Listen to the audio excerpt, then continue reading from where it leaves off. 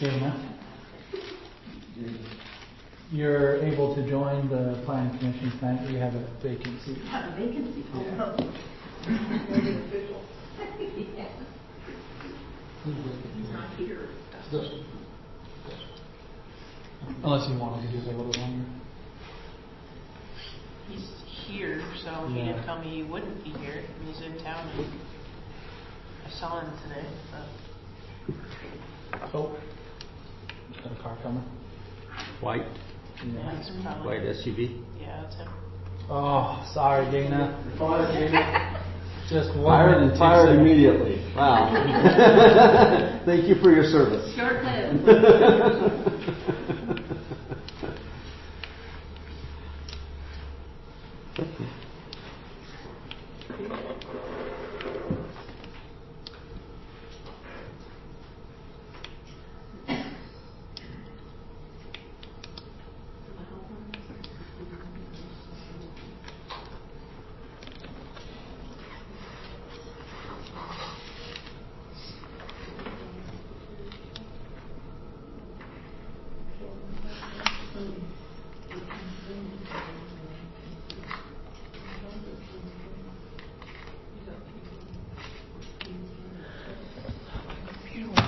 Was Todd joining online tonight?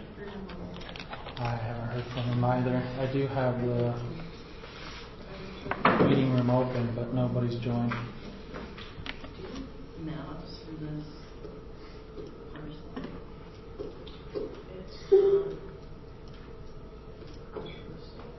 Just wanted to know if I wanted to stay because no one's joined. Yeah, I might get hired again. Not say it. I was just kidding. I don't know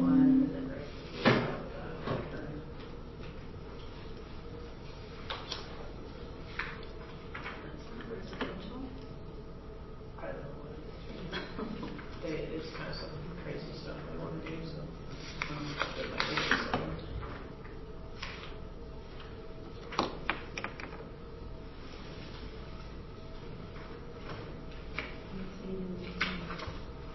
Yeah, I saw a car. We can start. We can start. jump in. Yeah. Good, Julie? That's good. Yes. All right, we are at the City of Green River Planning Commission regular meeting on Tuesday, December 19th. It is 7:04 p.m.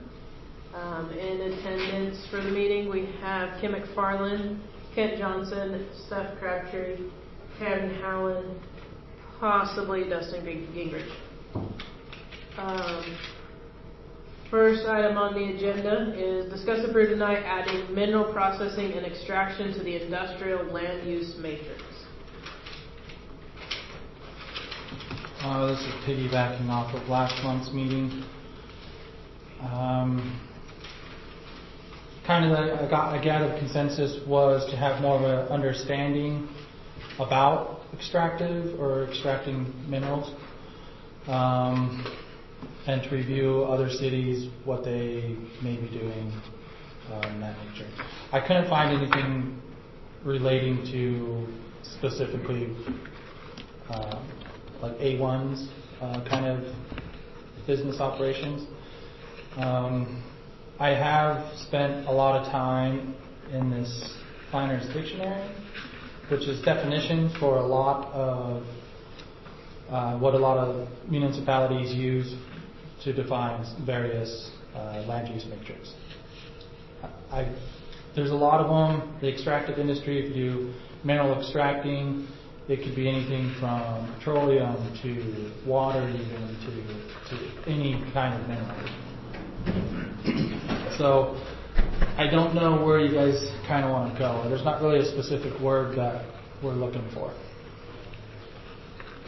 It all kind of includes open pit mining, quarry, sand and gravel, any kind of mineral extracting. So, yeah, and I think we need to identify those separately because they're not the same thing. Yeah.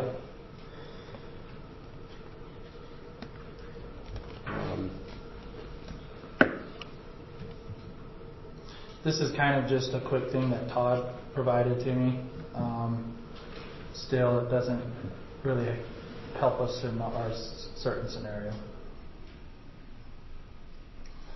My thought is we either use the definitions of light, medium, and heavy industry, or we do mineral extraction minus like open pit mines, minus whatever that we're concerned with being in an industrial 1 zone, and then all that into industrial 2 and industrial 3.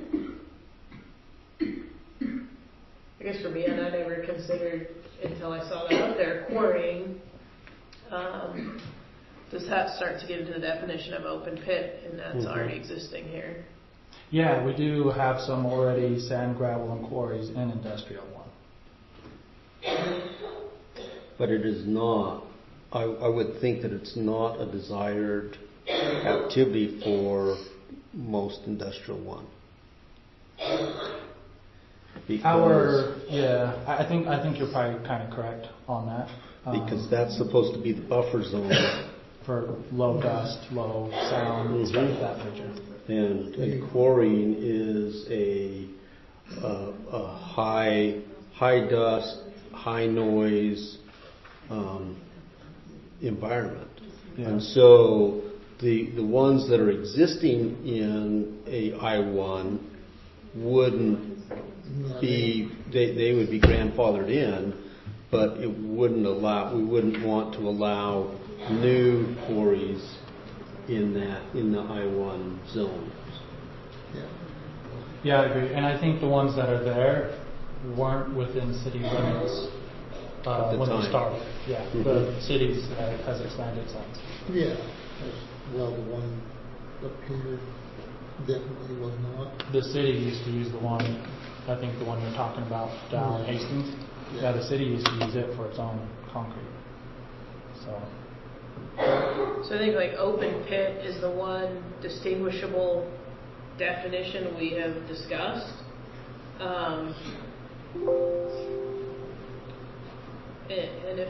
David and I talked a little bit earlier of looking at, throwing out the exclusion of that, but is there other specific definitions in this that... I think so. I think somehow we want to define that as extraction and split that out into separate definitions. Okay, are we extracting mineral from an ore body that we have in a container, or are we extracting mineral from the earth? And I think we ought to exclude extracting mineral from the earth in I-1 for sure. And we can define it as that. If you're extracting it from the earth in I-1, that should be prohibited, because that would cover open pits or drilling or boring or mining of any kind. Except that if they're pumping liquid, if they're pumping water at the brine as their base and running that through a filter and then injecting that back in somewhere else, that's a different level of hazard and noise and contamination than the other types of extraction. Like, for instance, the uranium mill.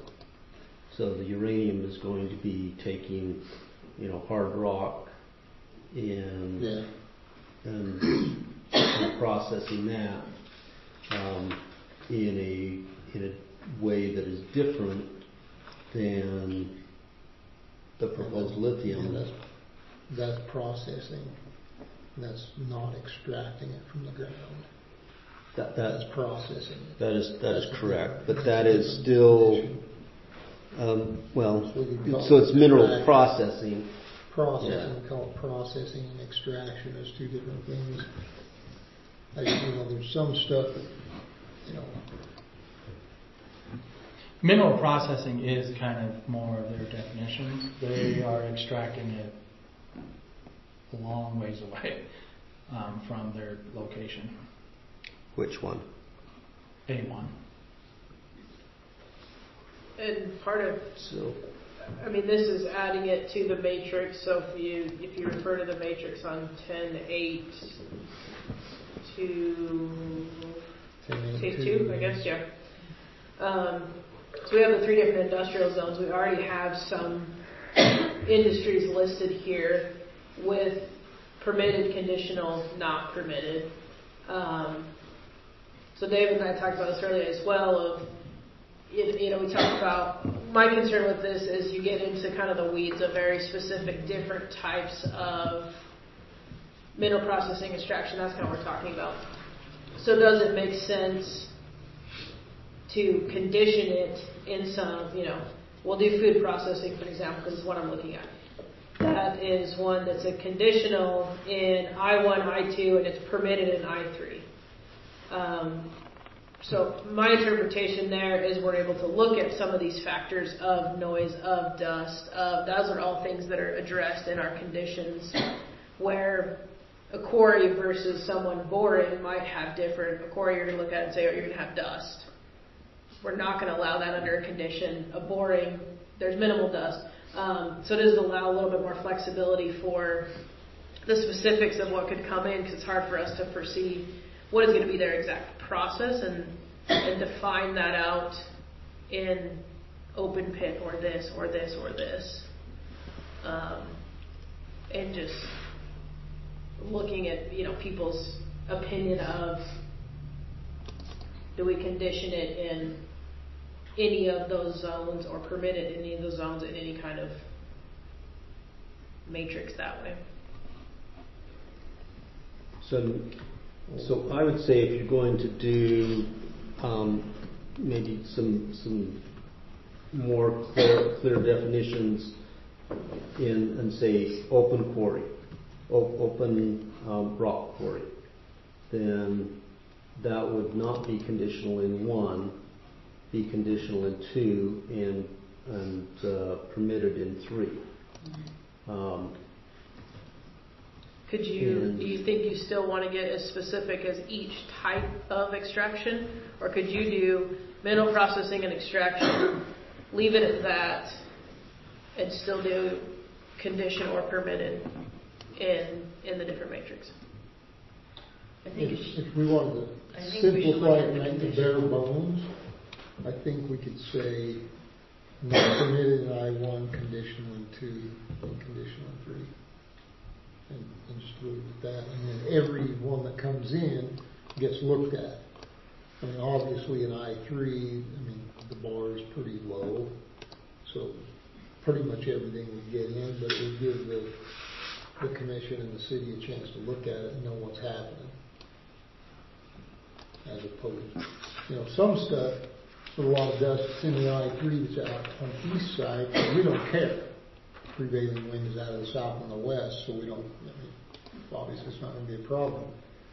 But if you just say we can have a quarry thing or whatever, and we start creating a lot of dust and stuff, and we're just out here just west of town, obviously that's going to create a dust cloud that comes into town constantly because of the prevailing winds. That's things we have to look at. So maybe just do it that way, and then we can just look at each one rather than having to sit here with us here. Like, I speak for myself, that I don't know all the ins and outs of all this mineral extraction, and I don't want to have to sit down and try to piecemeal out and say and come up with definitions for each way that I don't even have any understanding of what it is. That's what I feel. So it's probably best to do it, I think, that way and do it conditional. Then we look at it, and the people that are wanting to do the work come in and they explain their process and how it works and what the downfalls and the upsides would be, and then it can just be approved that way. So your suggestion and what you just threw out was not permitted I-1, condition I-2, permitted I-3? Condition. Condition. So not condition. Yeah. Is what you threw out. And conditional, we can't deny it. If they meet all the criteria, we can't deny it. They get to do it. We can't legally deny something. If they meet all the conditions, then we can't legally deny it. They get to do it. It's not like we're telling people, you can't do this. It's, we want to review it and make sure it's a fit for where you want to do it. Yeah, good point. I was gonna say, even though it's listed as conditional, we are technically permitting it. We're just gonna possibly put special conditions on the request. We may. Well, we And can if deny you- it with, I mean, one of our things is, dust or things. If they're proposing something that's their entire process creates dust clouds, then that denies them in that. We would have to be very specific on the reasons for the denial. So Yeah, whether it be yeah, you dust have or to- severe You have to be very harm to surrounding neighbors, etc. When they come and done the training on that, and actually it's Todd was the one that done that for us, and he said you do have to be very specific on a denial, and it has to be Yeah. for a very real and good purpose, or it's not legal and you can't do it. Yeah. So I do think that we should consider having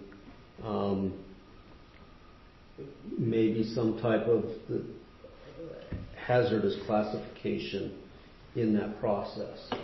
Yeah, 'cause- That if there is, if there is minimal hazard as determined by whatever standard we can apply, then maybe that extraction process could occur in I-1. But if there is, if there is toxic chemicals that are above a certain quantity, if there is the risk of radiation exposure or other things, then that elevates the risk and it would push it into a different zone, a different industrial zone. Well, I think what you're saying still falls within our conditional use criteria. The use is not detrimental to public health, safety, and welfare. Right there, what classifications they are bringing to us can consider into that. So maybe we need to expand that definition then, and that restrictions are placed according to potential toxicity and quantity of toxic materials. I think you're getting a little too in the weeds. Yeah, there's. We can look at our EGR that has our evacuation zones and things like that and say, if this chemical were to get out and your evacuation zone is whatever, a mile or something, and you're trying to build this next to a residential that's within a half a mile, no. Right there, that's detrimental to public health, because if this chemical got out, your evacuation zone needs to be this, or, I think even with sort of the general terms we have in our criteria, what they bring to the table, if those are the concerns of what is the chemical, or what are you using, or things like that.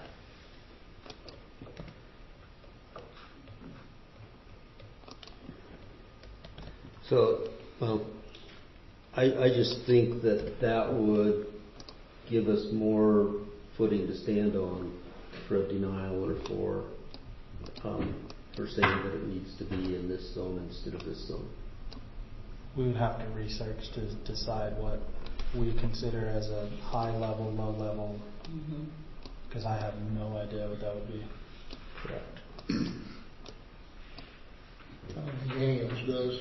I think if we stayed with Kent's proposal of not permitting it in I-1, I-2, I-3, looking at our map, I-1 or open space creates a buffer between any exposure to where anybody would be habitable. There's still transportation line going through, but that's any hazardous material that drives through this town every day. So. Correct. The train.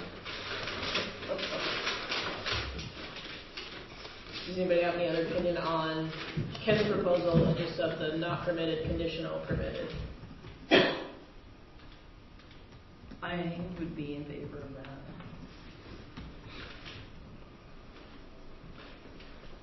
what's I the, have a comment. As of November 14th, there were no DLE, which is direct lithium extraction. That's what A1 Lithium is proposing. There were no permitted DLE mines anywhere in the United States. It hasn't been permitted anywhere.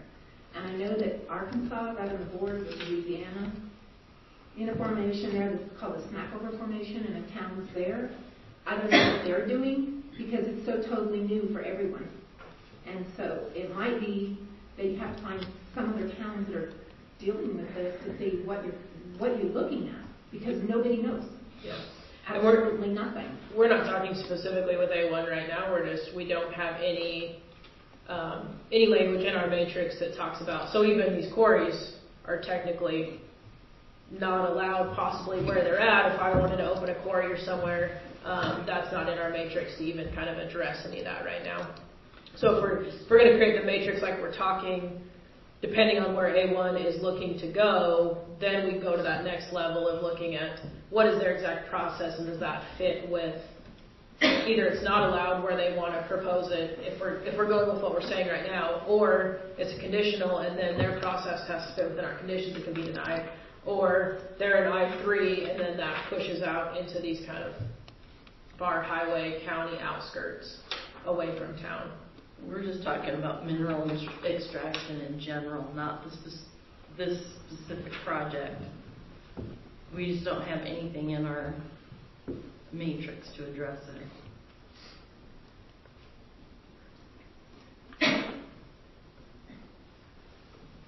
Any other suggestions on?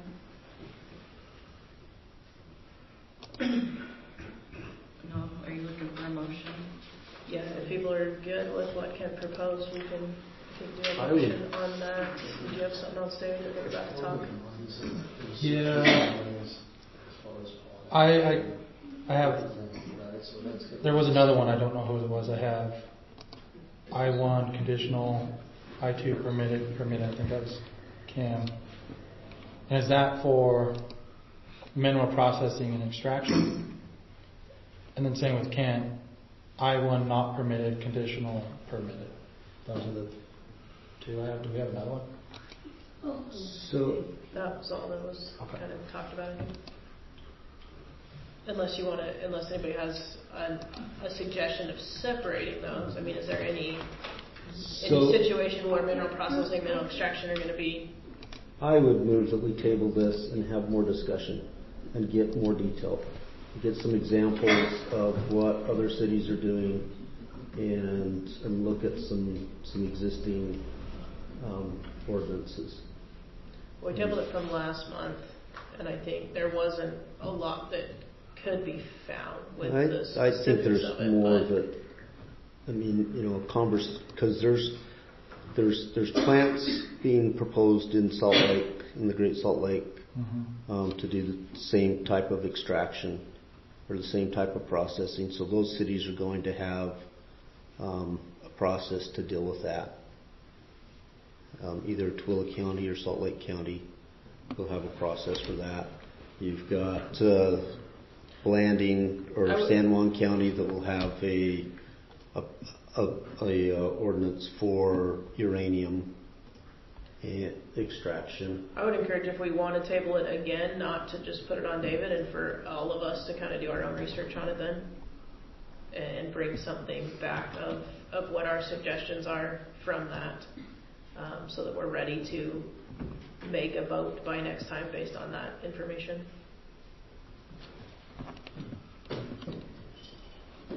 I just don't want to keep pushing it off on David to present more information to us in order to do this, because if anybody has specific concerns that's holding them up, I would encourage doing kind of your due diligence to overcome or learn what you need to make that decision one way or the other.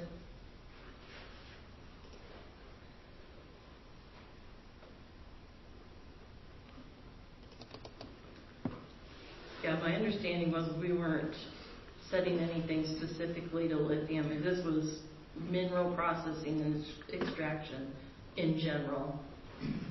Right, but the two proposals that we have on the table are for lithium and uranium. And so I think you we can't need to vote make on sure already that, knowing those though, because anything, and that's why I'm wanting to but we make sure need to know how that's going to impact, how this policy is going to impact that. We can, but I could bring a proposal table tomorrow to say, I'm gonna use a giant magnet to pull stuff out of the ground. I mean, you don't know what's gonna fall on the table tomorrow, and that's where we need to either be specific enough to cover what we can, or broad enough to cover what possibilities are out there. That's my concern when we start to break this down into open pit or this or this or this. You don't know what someone's gonna bring on the table tomorrow. Open pit, I could go out with my mini X and start digging. Are you going to call that an open pit? Like, it just gets too much in the weeds for me of what all that means, and we need to figure out a language that's going to cover it. I think the conditional use covers some of what our concerns are with each specific process, whether that's open pit, whether that's boring, whether that's my giant magnet that's going to suck metal out of the ground. Our conditions are meant to be what is going to affect the general community or those around or the environment or things like that. So, but I think having the right choice of, if we don't allow this in I-1 and it is an industry that needs the closer connections of I-1, needs the utilities, needs that, but it doesn't have any detrimental problems, and we're not allowing it, then are we limiting what industry's coming here? So I get, a little bit more research into, and maybe it does circle back around to looking at our conditions and are we covering all of our bases with those? But yeah, I just think all of us maybe have a little bit specific concerns, and not throwing that back on David to come back with that information and doing some research of solving some of our questions we all have individually. We do need to do some, I agree with Kim, this should be tabled. I think I could see if we had a very narrow definition of what was permitted, and instead of just one line here, and then we just put it here, and what we do, actually break it out into two different lines where one is conditional in I-1 and permitted, and then the next level up would be not permitted and conditional permitted. But we need to do some research and learn what that is, and if we went with a pretty narrow definition of it, then we could go with an I-1. And I don't know enough about it, and that's kind of what we're saying. That's why I went with my suggestion. If we have, got to move on it tonight, then that's my suggestion, because I just don't know enough about it, and that covers the bases. Yeah, and if we could find a precedent if someone else has said, oh, you can divide the two processes into A and B, and A is less detrimental and B is more, and but yeah, I don't want to be a mineral processing expert, so. Okay, so it sounds like I have a motion to table it. I'll second. 10 seconds. All in favor? Aye. Any opposed? Okay, we'll table that. So, do you want to add specific homework to each of this, or just general across the board, find what you can? Find what you can, but I'll try to do a little bit and send some stuff out and encourage people to look in certain directions, and I think that would probably be one of the most we're a little more helpful things, prepared ahead of time. is that if we can get some samples and send them out early, and then and even ask for A1 or some of the companies that where are some of the cities that you're either working in or your competitors are working in that have ordinances similar to what we're going to need to develop.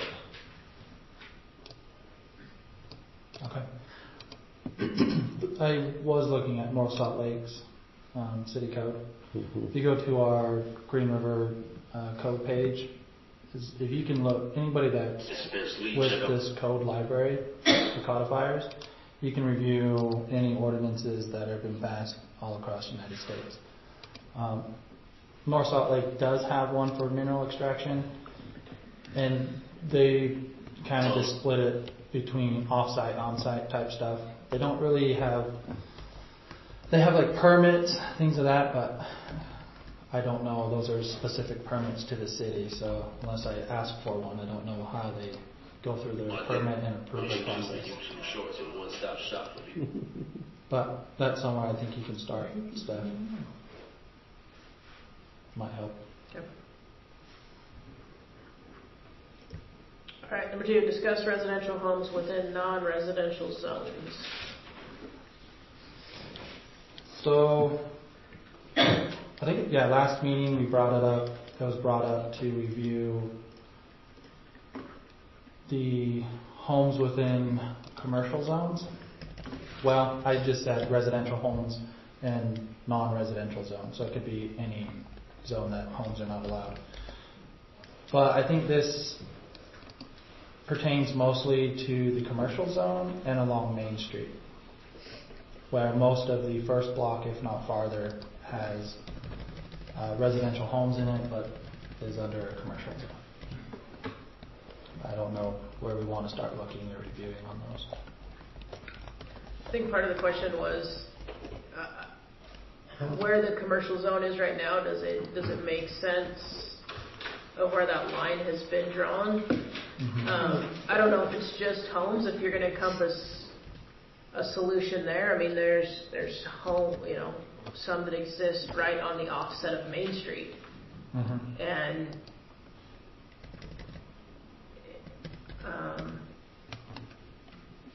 I think part of it was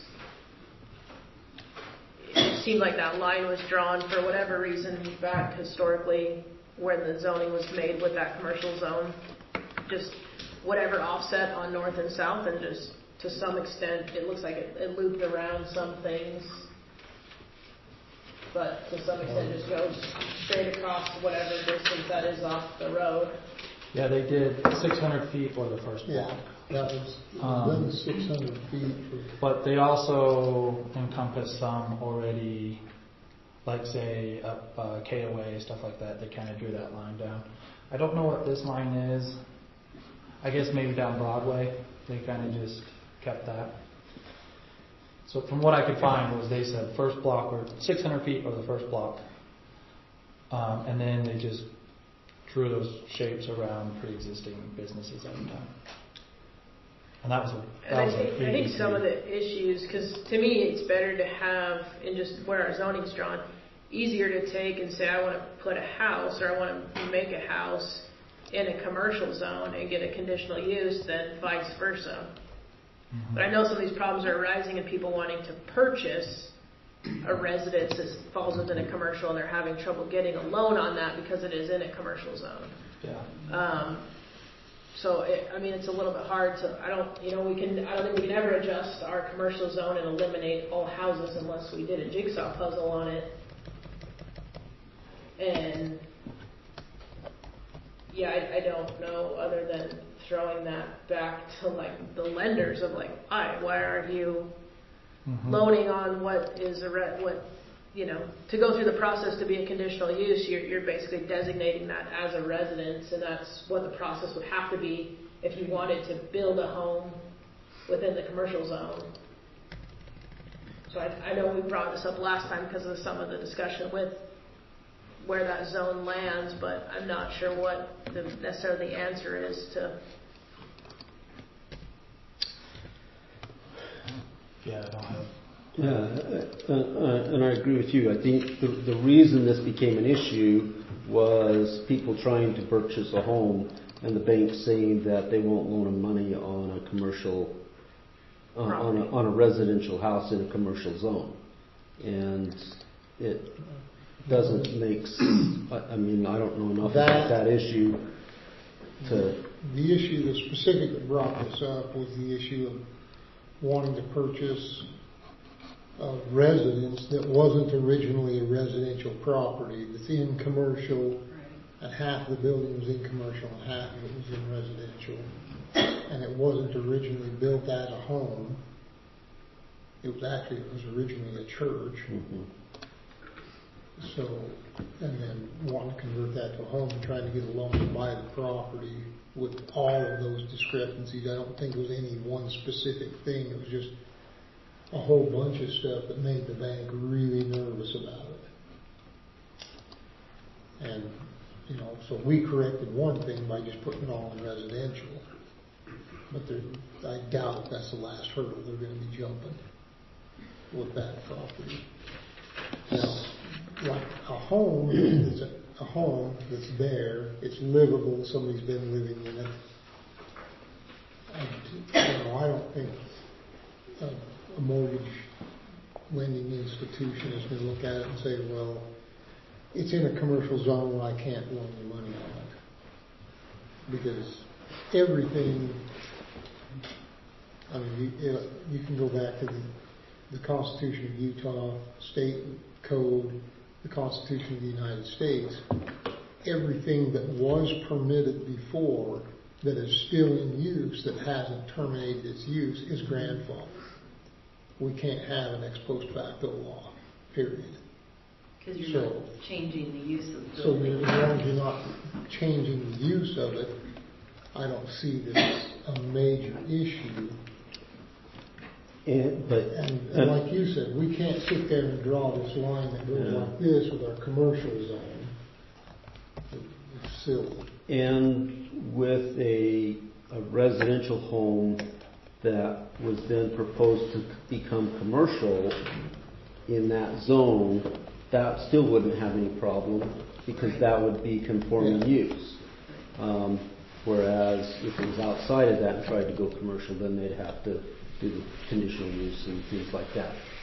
So, And I think where they would run into problem is if they bought commercial property in a commercial zone and wanted to build a new home. They would probably run into problems in lending institutions there, and I can see where that would be a problem. Unless, so is the they have subdivision conditional use that you permit guys were all working on over. down in there, is that a different color or is that? That Emerson was doing. It's commercial, and we had got a conditional use to build homes in it. Okay. The city, or like Steph kind of mentioned, the city already has a process for you to have a residential home in a commercial zone by using a conditional use permit. And it's the lenders with the recent house or loan drops and housing, they are skeptical on loaners buying homes that are a legal non-conforming use, meaning that, like Kent said. Okay. So it's just discussion, I think, that came up from the concerns of last time, and if everybody's just kind of good how we are, I think. So I guess we just wait and see if we have other issues come up and then rediscuss it at that point. Should I just had a thought, and maybe, anyway. Okay. There's a lot of homes in the area that the city's trying to get cleaned up. Many of them are going to have to be demoed. So in that case, do you have to come back as commercial? Yep. Unless if they demoed it themselves, yes, they wouldn't be able to rebuild. But if it was an act of nature or tornado or fire, you can rebuild the same footprint. But if it was demoed, they would be changing the use of it, so now it has to be commercial. So You could still, Or go through the conditional use permit. Or go through the conditional use permit, yeah, correct. So the city has the conditional use permit that is that an administrative Nope. option? So, or For you guys. yeah, all conditional Okay. use permits come to us. I drew this very quickly. This would be that shape, and I think we were on agreement, but I was just doing it while you guys were discussing. This would be that shape of residential housing within a commercial zone. So it would just be all over the place. and that doesn't include the north side of the road, Doesn't which include the north which side. are right adjacent to Main Street as well. So So that's probably why back when this was drawn, they just went and said, okay, we're just going to go 600 feet and deal with each thing as it comes along, so we don't have this, well, that right there. yeah, it's pretty wild. Alright, move forward. 3, discuss fence ordinance 10.12.7 under supplementary procedures applicable to zones. So, anytime I've had to discuss the fence ordinance, it hasn't been well received.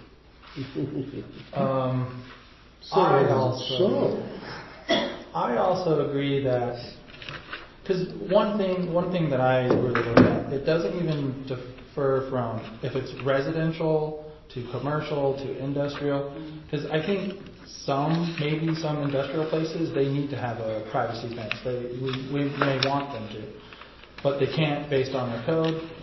But even with residential homes, I feel like our setback for anything higher than 4 feet is too far. Tyler kind of wanted to be here to sponsor this code because he would like to see a change. He's just recently, they had a baby, so he doesn't want to be around a group of people. Currently, the setback is 40 feet from the road. And most homes, even in our R1 setback zones, 2 and 3, it's either 25 or 20. So I feel like 20 is fine as far as the setback goes.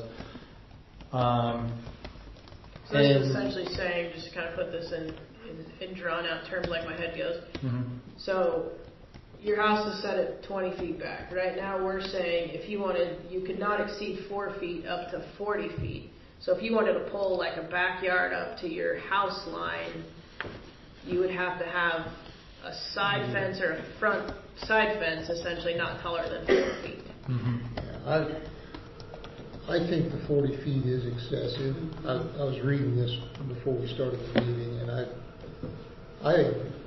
we should be able to run the 6 foot side obscuring fence for your backyard. If that's what you want to do. You ought to be able to run that up to a parallel line with the front of your house. I mean, Front of the house. that's pretty much, if you go drive down any street in anywhere in USA, that's pretty much how it is. And I think that's a good way of doing it. We could write that where it says, your side obscuring fence has to be on a parallel even with the front of the house. And that covers everything.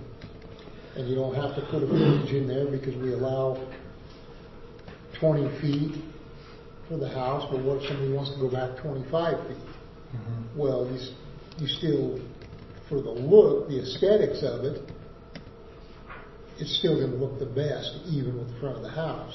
Okay. And it gives people the opportunity to come up to the front of their house with their backyard and tie that right in. And a lot of places you go in neighborhoods all over the place, you're going to see that where this is the front of your house right here, Mm-hmm. and your fence comes up here and the side obscuring right here, and you'll have a gate or something to go in there. And actually, Orem City actually requires that. Mm-hmm. I know that from my brother living there for a while. They actually require that. Depending upon what you do with your backyard, they require you to have side obscuring And to hide it. corner lots, how does that affect those? Corner lots do have I wish it wasn't so far. Okay. Yeah. The side triangle depth is at least 6 feet within.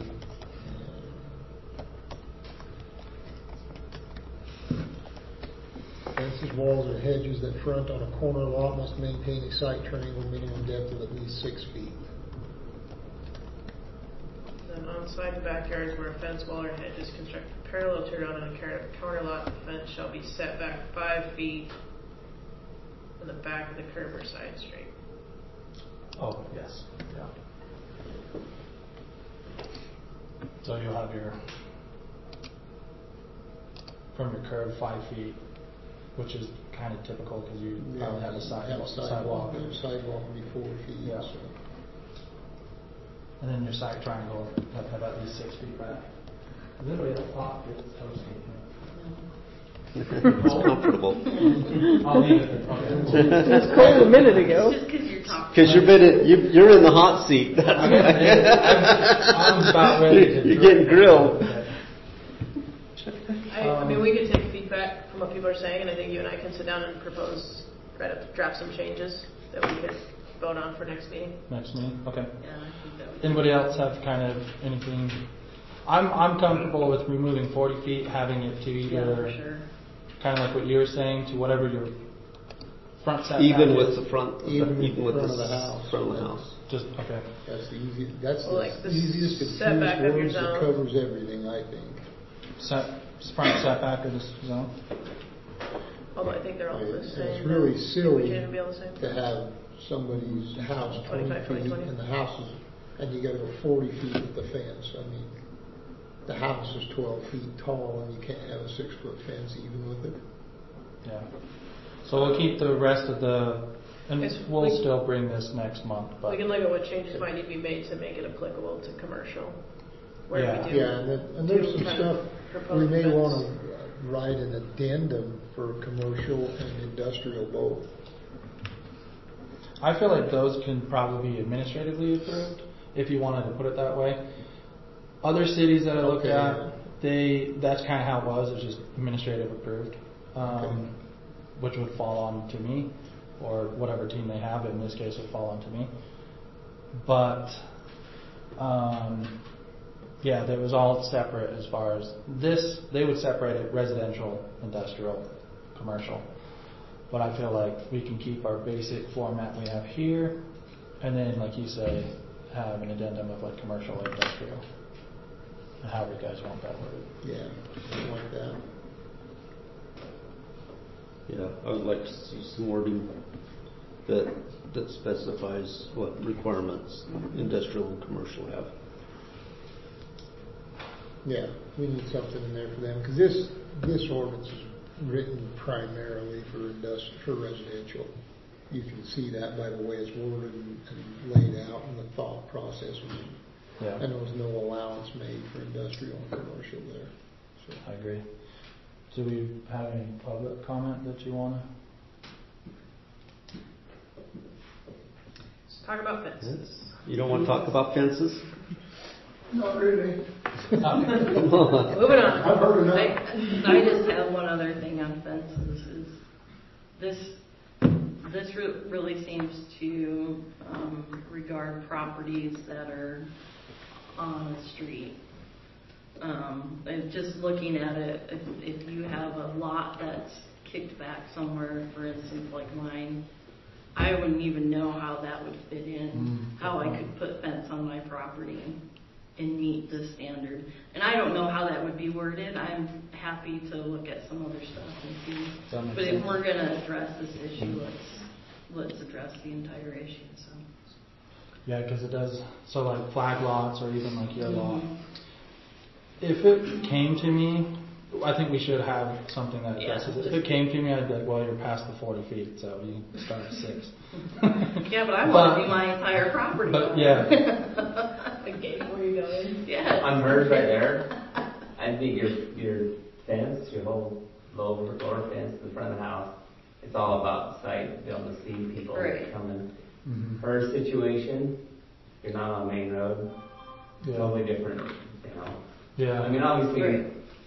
I mean, you go around and go put a 6-foot fence around your whole piece, that's, Yeah, nobody has even known until and they're then, but then that's like, okay, that's quite a bit of money, obviously, yeah. to fork out 6 feet of fence. I mean, that's crazy, but, I mean, obviously, you just have to work that in.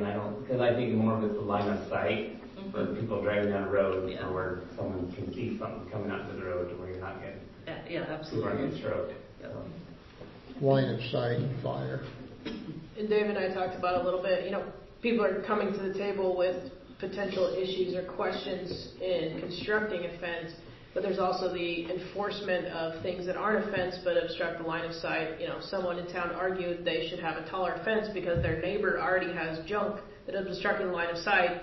So why can't they build a fence to block out that junk for their obstruction? So there's kind of an argument. So I think it, you know, again, I don't mean to come back on David. I come back kind of on the city as a whole of, you know, if we're going to be sitting here at this table making this code for people that are wanting to do new construction, which to me a fence is usually an improvement of your property and trying to, you know, hide your own backyard or different things, it comes back onto enforcement of what are other things that are obstruction, overgrown vegetation, trailers, cars, all that kind of stuff. Yep.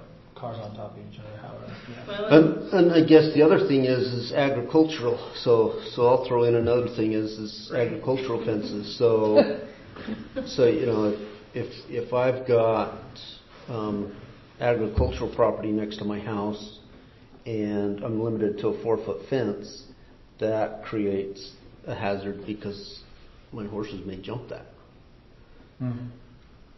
Train them not to. Well, We're talking about side obscuring though. I mean, you could do a non-side obscuring fence that keeps. Only he's kind of correct though. They only have 4 Well, feet. something needs to be put in there, you know, like right here with you, the fence is not You side could do 6 feet obscuring, like such wire. as chain link or similar type material, but it does not exceed 4 feet in height, except for in agricultural or in the cases of containing livestock. Tyler and Ren met earlier today, and I'm just reading from their notes.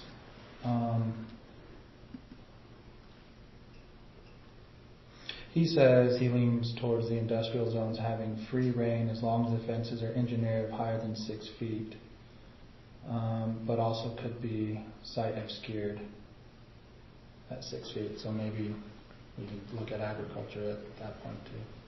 We can figure something out. yeah, but I don't want a site obscuring 6-foot fence for agriculture. Okay. No, I mean, you definitely won't be able to go to 6 feet for agriculture. some but- count those that are- You can go up that high, but not have to go up that high.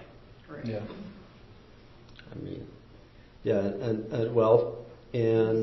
you don't want to limit that because I mean, for instance, the bird farm, when that was functioning, they would need a fence that's higher than 6 feet. They can go to 6 feet. It has to be engineered plans to be above 6 feet. But they would be fine because they're far enough away from the road to start that 6 feet. Yours, where it's down Tamarack. Would that technically fall under a side? It's the front. I mean, it's the front, but front it's the side. Parallel to the street, and, so. Yeah. and the side of the house, you know. Yeah, I think it's something to look into though. So. Okay. All right, number 4. Can we find any more? Yeah, right. What other fences do we have to make up? Discuss zoning change and/or development of parcel ID 01-154B-0044 located along South Green River Boulevard. So this one I'm passing off kind of through to the Planning Commission. I feel like it would end up here anyway. We have Donna? Your name's Donna. Wow, I used to have Donna over here, so it threw me off. Your dad. So Don and Trina, they have some property, what we're looking at is Chat Hunt's old property? Down Green River Boulevard. They have some ideas for housing, maybe some vacation homes, and I'll let you guys add anything to that if you'd like. Do you have the drawing of it? Yes. Here we go. So that's kind of what, just, like it says. Okay. Take me a second to figure out, okay. So that's coming down, going south, down there. Yeah, this would be So good. we were trying to use the 5 acres as both housing and tiny home type cabin. Look like tiny homes but cabins, but we don't want like a typical campground with trailers being pulled in and stuff like that. But we were trying to keep it to where the housing would be close to the current housing.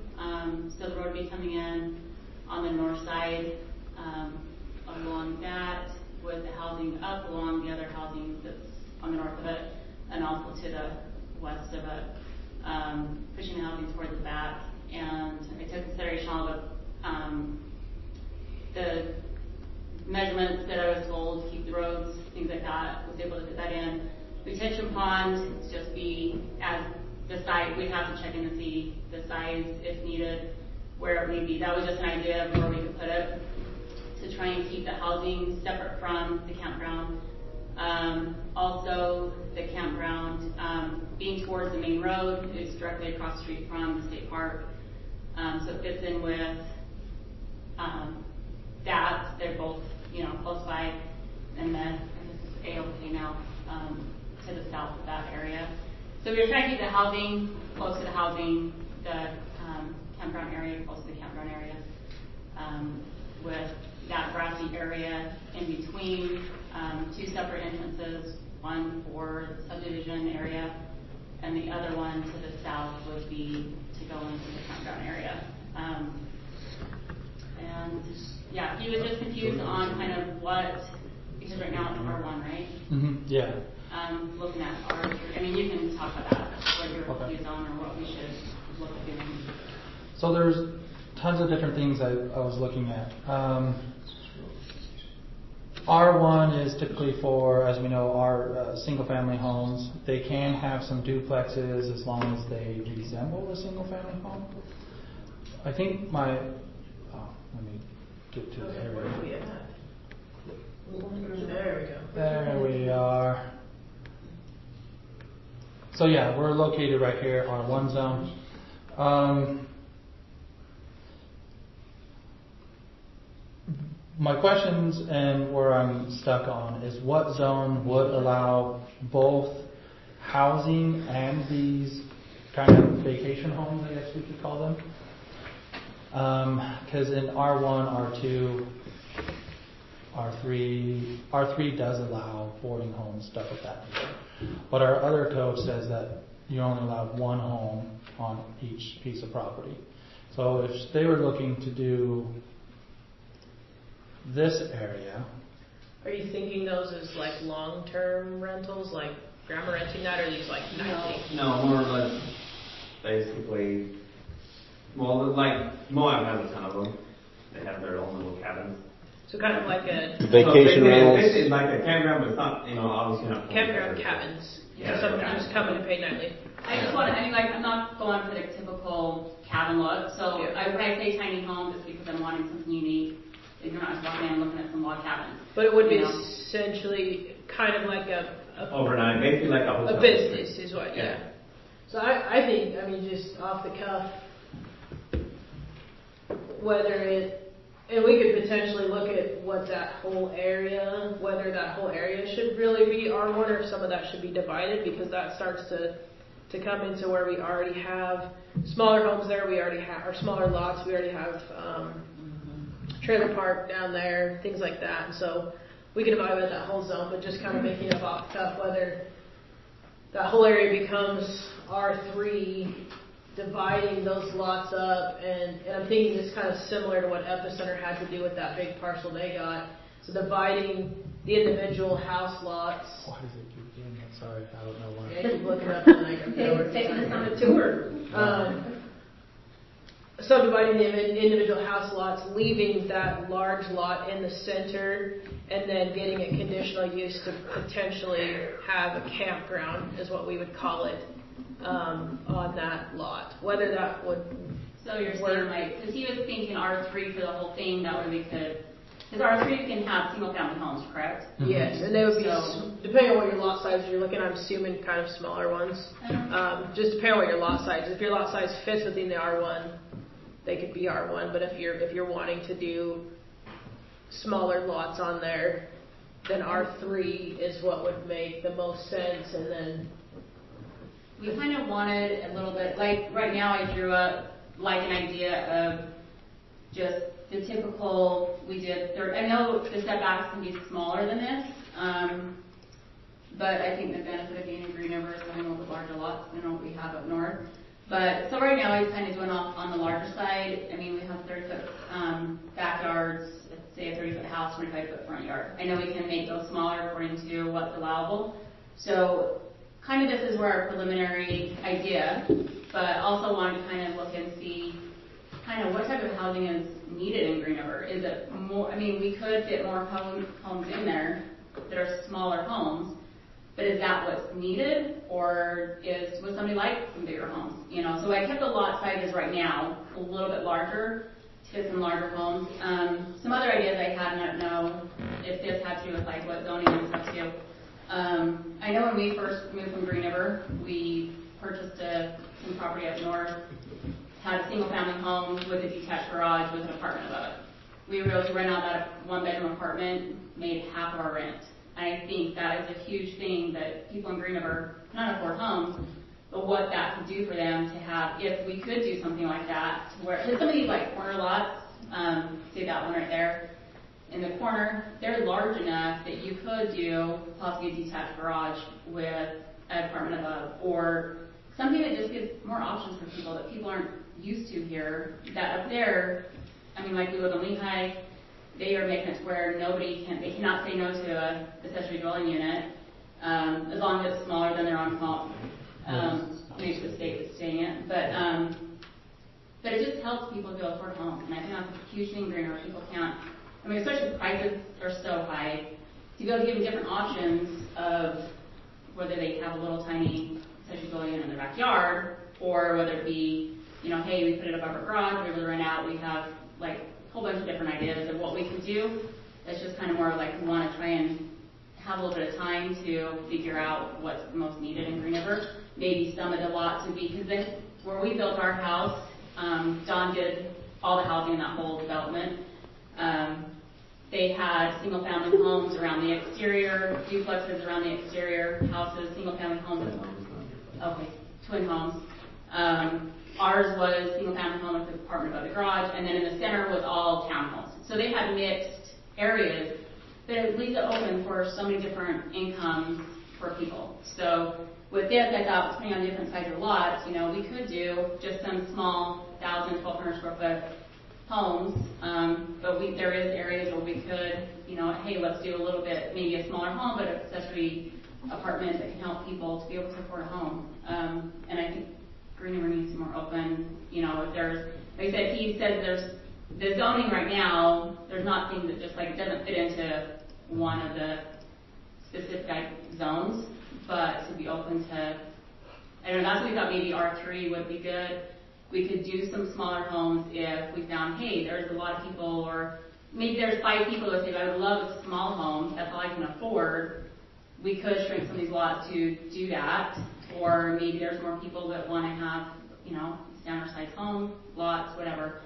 But we could kind of mix I was trying to just keep it to where we weren't putting a campground right next to the existing homes, and that's why we wanted to separate it and be considerate of the people there, keep the campground area close to the campground areas on the main road. And then also we were looking at doing like housekeeping residents on the property along with like an indoor pavilion next to it, and outdoor pavilion. So just whatever, just kind of keeping it open. We're just trying to go through our bank loans. They're just trying to say, hey, what is it? For one, we need to figure out the zoning, what is allowed, and then the banks, they're all for, they think that it'd be a great thing for Green River we talk to see how it's all needed. And the campground for us is at some point, I mean, John's here, he lives here more than he does it there. So something that we could, at some point, if needed or wanted, to move back to Green River. And obviously, he's not getting younger and can't keep doing what he's doing forever. So to us, it's, hey, something that we could turn to as something that could bring us here when we're older and ready and could take care of it. In the meantime, continue to help the town with housing and, you know, like we've been doing, but on a bigger scale. So the lot size, how many acres are they? I didn't figure out acreage. I have like each one like 85, like say this one, 85 by 85 was this one. It fit the setbacks that are required on like 8 and 8. I did like 10 and 10 on a lot of them. It fit all the requirements for the setbacks, so I didn't actually figure out how much the acreage is on them. Each one is a little bit different, so So R3, 7225. R3 would give you the most flexibility because it allows you to go to that smaller size, but you can always go bigger. How many square feet? So if you find you want that mix or you're finding it makes sense to have some smaller, you can request a zone change to R3. If you decide the lot sizes you want fit right now or whatever you propose them within the R1, I think you could just try to keep it as R1. You're obviously going to go through the process of a subdivision depending on how many lots you want to do. So there's either 1 to 4, 5 to 9, or 10 or above is a different kind of review process for those. And I think right now we got 8 to 10, just basically where we're at. So whatever you subdivide as, and then if you decide that whole the cabin spot is then one larger lot, and the houses are separate ones. You'll just go through that subdivision process, but I think we can work through how to sort of get you guys through that process.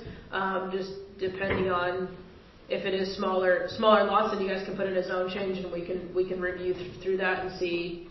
Like I said, I think some of that area down there maybe makes sense to be an R3, and I know I brought up with David before that iCamp subdivided into half residential, and I don't even remember how really that process got approved, and that falls back on us in the city of looking at how that was done, but that's a precedence you could throw back at us and say, that happened right across the way. Very similar what we're doing Yeah. is right next door. There's R3 behind there, right? There was, I remember there, didn't R3 change what it walked behind us? So it's very similar in what it is, and he was saying, it does make sense to change it to R3 because it is what is around. But I wanted to consider it with the housing. We didn't just throw a campground in the middle of, someone's backyard. Yeah. But obviously when you subdivide something, people that are purchasing, they're aware of, campground, they're fine with it. But to put it right in somebody's backyard that, hey, we've lived there forever, I don't want a campground right behind me. So that's why we tried to make So do you it work. have fencing separate them, or how would you? I would. That's what I want, but. What do you Okay. That's what I want to do. I'd like to fence in the whole thing and do, you go up north, you see subdivisions, they go in and they put nice fence around subdivision. And then I'd like to separate the subdivision from the campground, obviously. Because I don't want that. I had it drawn like that retention pond grass area to where even behind people's homes, there is that separation grass area. It's not just right in somebody's backyard. So we would still have the separation between someone's yard to the campground, between the grassy area, the road separates it. Of course, it stands to be great to put in. I wasn't really thinking in that much depth right now. We have the 36-foot road, sidewalks in between, and then on the other side of the 36-foot road, on the campground side, I did keep another 10 feet just as, whether it be a grassy area, put a fence up, whatever. And then you still have a road for the campground that wraps around that is at least 12 to 20 feet, depending on if it's a one-way or two-way. So there's still a pretty big, we've got 48 feet plus another 30 feet. So we have a pretty big gap between the property houses, their front yards, to where the campground is. It's quite a ways. But obviously. Except for that one lot on the cul-de-sac is the only one that would be really considered to be adjacent to it. That one. The one on the far. That one. Oh, that one. But I did have that kind of grassy area, whether that's right. pond. You've got the retention pond. I didn't measure that out. I think that's not our choice. Right. That goes into That goes to into the approval of design opinion, but someone whether they want to purchase a house there or not. I think, moving forward with an R3 zone change definitely gives you the most flexibility. So if you wanted to move forward with that, because like I said, it will allow for smaller lots, it won't hold you to those bigger ones. If you just start to move things around and make some changes. So if that is kind of the next step you want to go forward with us, and you'll submit it for what your parcel is, and then as a group here, we will review, does it make sense to look at further areas within that. We've talked about a lot of areas that are already smaller lots that are just kind of a blanketed R1 on them, and maybe it makes sense to break those up a little bit more. So I think, that would be the next step to get your zoning and to conform that, and maybe you end up doing them all bigger anyway, and that's still fine. Yeah. And then, your subdivision, however many lots you end up subdividing this as, your subdivision will come to us next. And then as far as like the individual lots, because we haven't ever done this before in a whole subdivision, with the ideas of possibly doing, I even thought of like twin homes, they were able to save some on the cost because I don't know if it's Greenberg, there's no twin homes there. So there's different things that we were looking at. With this, the R3 would allow for these different type of homes if we decide to go that route. We just haven't decided till I kind of want to do some type of research and see really what do people want and what do they need, what can they afford. And so the survey that was done previously was they all want single family housing, but in reality they can't afford that. And that's why we're And trying so- to think of how did we afford our first home? We have, So- we have $600 payment on a, I think it's house. valid in what you're So- saying of like a good mix. There's people that are currently renting and are in a state where they want to go bigger, making a family. There's people that are just coming to town, new deputies, new teachers, new everything, that need to just kind of start out small. So I think you're going to have the best market in being able to do a mix there. Go to Epicenter, talk to them. I don't totally want to advocate, but they've done this research and they'll help you with some of those answers of where the market's at and everything. Would we need to be able to get this approved in R3? Do we have to know details, or is that something, hey, we switch R3 as we develop it? Like I said, the banks I've talked to, they're totally for it. We'd love to do something down there. We think it'd be great. Yeah. Justin, on their end, they said they're able to help with, as builders, as good rates, just like they would. They're great big builders up north. They said we'll be able to help you with great rates. And they said even with your buyers, we can help them with lower rates because we're working with you. So, there's things like that they're telling me that can help people with lower rates than what I guess is typical right now. So, we just need one step first. First step first is getting the zoning right. Yeah, We can go to we don't have to know all the details for zoning Yeah. change. You'll look at it as a parcel as a whole for just the zoning change. So you'll say we own this chunk, we want to rezone this whole chunk. When you start to get in the weeds of the subdivision and stuff, that's where you're going to have to break it down more. But just for the rezoning, you're going to say we want to take our parcel, however many acres it is, and we want to rezone that to R3. That'll definitely give you the most flexibility also with these multifamily options. So the only reason I would discourage it is just it's already in R1, and if you feel what you're doing conforms with R1, keep it. But if you're thinking you want a little bit more flexibility there of those options, then go ahead with the zone change. Definitely flexibility. I think it means it. And that'll be your first step, and we don't need to know the details of all your lots or anything for the R3 right now.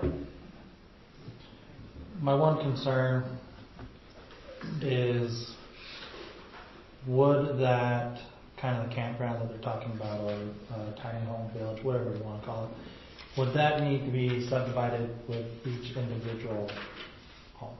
Or would it fit under the Not if it's going to conditional be run use? like a campground. They're going to retain ownership of Hey, all you that. build them and on they're- foundations, so they should be. Yeah, It's definitely gonna not be- like a campground. It's going to be like cabins in any of the campgrounds we have right now. That's why I was checking that it wasn't going to be long-term rentals or anything. If they're running it just as a rental business, like a campground, but just cabins, not Okay. spots. And we'll do, like you said, conditional use, call it tourist homes, rooming houses, boarding houses, whatever we call them. And then we'll approve that whole area. For that, whatever plan that they lot. present. Okay. I have a question. If something is done like that, is there how many vehicles are allowed? There Is there is, something about that? Yeah, that's Because determined in the permitting process. Are you talking with the subdividing? So the subdividing lots will become residential. That's just like any home in town. The commercial, that's within the code, how many basically parking spots you need based on what your commercial is, your size. Every commercial building in town has an equation of how many parking spots they have to provide. I'm just thinking of So they would have to Be consider aware. that. And I'm assuming with cabins, people are going to want to park right at them. So you're going to have, We have areas for Yeah. each one to have a parking spot. And then you have, just for Green River to be aware of and try and learn lessons from Moab, all these things to go out and play in the desert. Like how many of those do you have at a rental unit and driving up and down the city? I think it would be really beneficial for Green River zoning and city and mayor and everyone to try and learn the lessons from Moab and figure out how to make it work to benefit Green River and to understand what happened in Moab. I think what we need to learn from Moab is they already had rules to follow, they just didn't enforce them, and now they're starting to enforce them. Green River is the same. Are you going to enforce it, David? I've been trying. I think it's a valid comment for something for them to consider. People come in with their trailers, they come. I don't need to take away more. your desires. I'm just looking at in broad. No, I think definitely it's a suggestion to them. I think we can't stereotype that rentals are going to be side by sides and this and that. Anybody can prevent that. Anybody can come in just hiking through, and I'm tired of sleeping in a tent, and I want to sleep in a cabin, and I'm just me and my backpack. But definitely a thought for you guys to have to, how do you? I would talk to the adjoining landowners and get them on your team. It's the same counsel I gave my brother out here on Hastings Road, because we want to try to have some kind of continuity with our zoning. We just discussed that with our commercial zone and not wanting it to look like a game of Tetris. Do you feel like that's the case with this, with R3 all around? Yeah, Like see, just maybe recently so we not can making it sound continue like- it and have something bigger than we're just going to start taking each individual's property that they own and zoning it to fit their needs and their desires. I would say and give then we somebody. have our zoning map starts looking like somebody's game of Tetris. I would say give them a heads up a little bit of what maybe your ideas are, so it's not a shock. Because we have to notify if we rezone and we just did your parcel, say, we have to notify everybody around. And I don't want necessarily you guys to get in the weeds of zoning, because people freak out about if they're going to get rezoned and that's going to restrict me and what does that mean, and people don't understand it. But I need to give them a little heads up about what you're doing and get them so that it's not just a shock to them. It would be my suggestion. People come in and have a lot to say without understanding a lot. So. And that's why I tried to be, like I said, we talked when we first purchased the property as, let's just do a campground. That was our thought first, and then we're like, we build houses. We want to be able to still help the community that way and do it. And because of the whole, hey, putting a campground in somebody's backyard that has already been living there, is that something that is fair to them? If they don't want that, then it could be turned into a fight. So, which is why we designed it the way we did to help with that. So, obviously you could always have somebody that doesn't like it, but I feel like it's, pretty reasonable the way we designed it to not be enforcing anything on another person that's already been living there. It's just like any other subdivision with We can leave it house as behind Chinese house. gum farm too, so. Yeah. And that's a whole other thing, trying to get that out of there.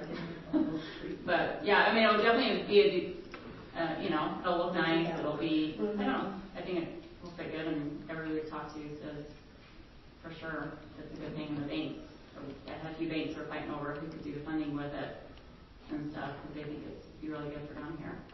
But yeah, so I don't know. I guess we can figure out how to do that, but that's a little list all around it.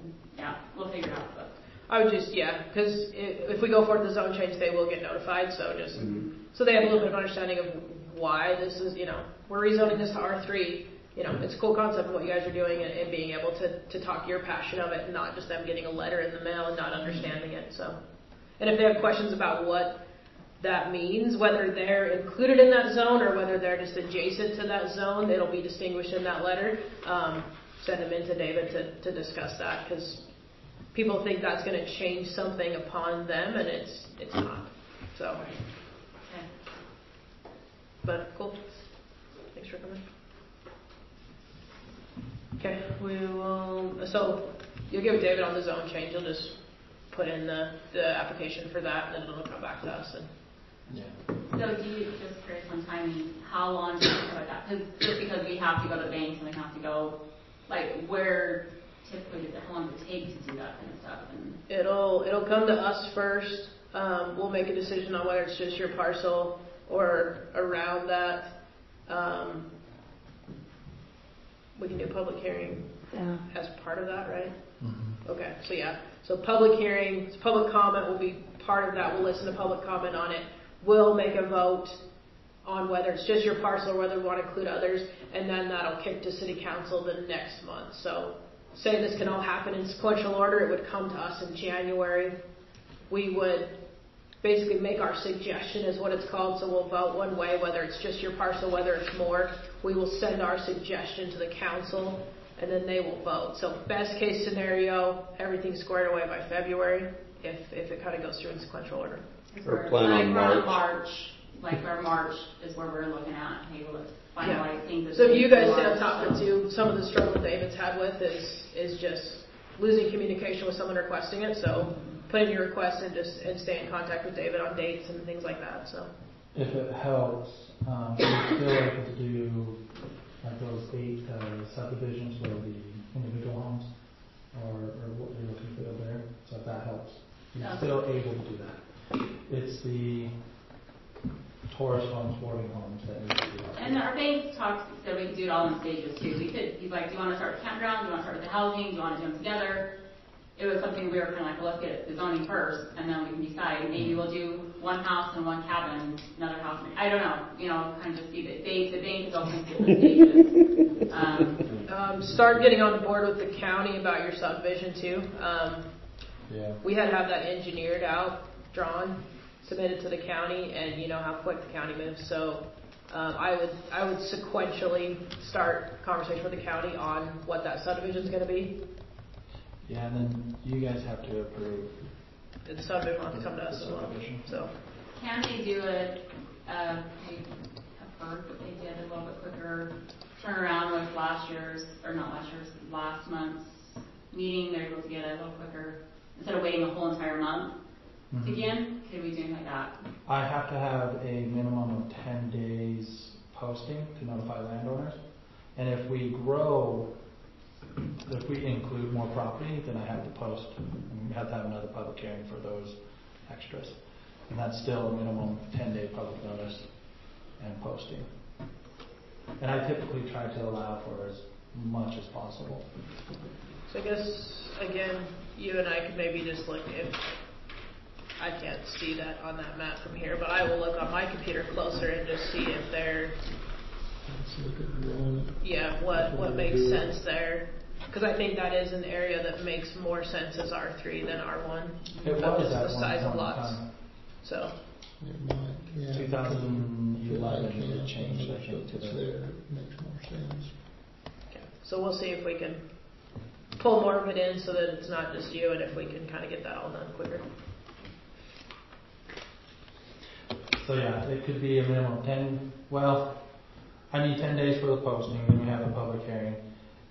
If it gets approved here, it has to then be moved to city council. And the city council, Tyler and Ren are the ones that post for that. So if they want it earlier, we would have to talk to them if they want to call a meeting. I would say it's still probably like 20-day minimum. Probably about as quick as we can do it. And then even after the subdivision, I guess, well, that's for the zone change. And then the subdivision, it'll be about the same. Going through the county? Yeah, going in the county is actually longer. Last subdivision, it was like 2 months going through the county. Depends on them. I mean, whatever their signed copies, kind of what you end up needing. I mean, it can go through and you can submit it to the county and everything's good, but for them to get it all signed and posted, depending on what you need that for, your financing, anything like that, that was kind of the process that felt like it took forever. Okay. All right. 5, discuss, approve, deny calendar year 2024 Planning Commission meeting dates and times. Do we have any big conflictions with the dates? Do we need to change any specific date for anybody? I did. I saw that it was sent. Is it just the same days of the week? Yeah, so it should be the whatever. Third, Thursday's third. Tuesday. I don't even know. Yeah, December. third Tuesday of the month. Are we still looking for 7 o'clock? Same time, same days? 7 work best for people. People want an earlier time, or is 7 kind of the... It's as good as anything else. 7 works good for me. Yeah. If you move it any earlier, I'm gonna be absent a lot. Okay, Yeah. keep it at 7. Just want to make sure that was... County Commission. I don't think there's a motion on Okay, there, is there? and there's Yeah, a there is. motion on keeping the calendar as it was posted. So moved. Second. Ken? First Kim, second Kim, all in favor? Aye. Any opposed? All right, 6, discuss approve tonight consent agenda that includes November 21st, 2023 Planning Commission minutes. I'll make a motion to approve November 21st, 2023 Planning Commission minutes. First Stanley, second Dustin, all in favor? Aye. All right, any other discussion? We will, yes. I need to make a motion to adjourn. Motion to adjourn. Okay. Second. Ken? Okay.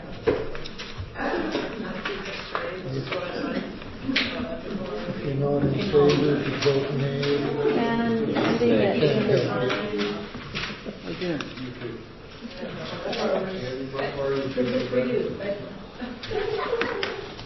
Did you get signatures?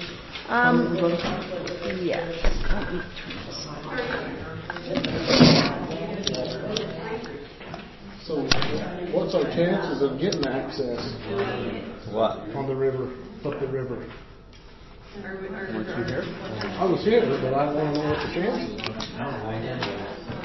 According to the county attorney, it's open. Well, but I've been involved in this before. Really? Probably, as a 17-year-old kid, Yeah. using the